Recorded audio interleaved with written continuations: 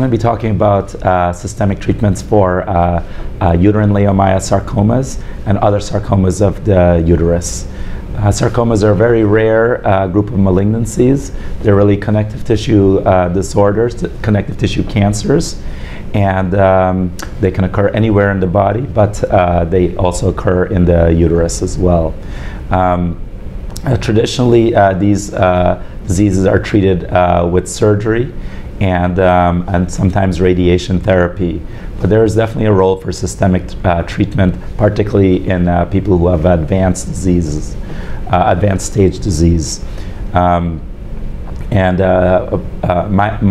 presentation will really focus on new chemotherapies for uterine leiomyosarcoma, some targeted therapies, and I'm also going to touch a little bit on immunotherapies for uterine leiomyosarcoma.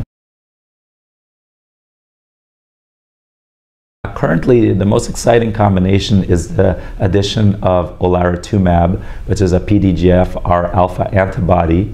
It has been FDA approved currently based on a phase 2 trial for soft tissue sarcomas, including uterine leiomyosarcoma.